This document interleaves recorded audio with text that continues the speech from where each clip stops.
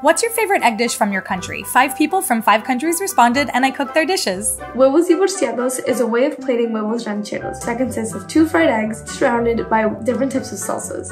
So one is red salsa and one is green salsa. Chips mayai. It's basically fries in an omelette. This is a very traditional Tanzanian street food and it is very comforting and can be easily put together. Tojásos Nokedli. Fresh homemade pasta with eggs. From just these 2 ingredients you have a whole filling dish. Benedek salad. It is made of poached eggs cooked in a simple curry. It is really quick to make, very filling and extremely flavorful. Mayakeran, which translates to drug egg, but no drugs are involved. It's just that the eggs are so good, they're addictive, hence the name. It's so beautiful and decadent for just a simple dish.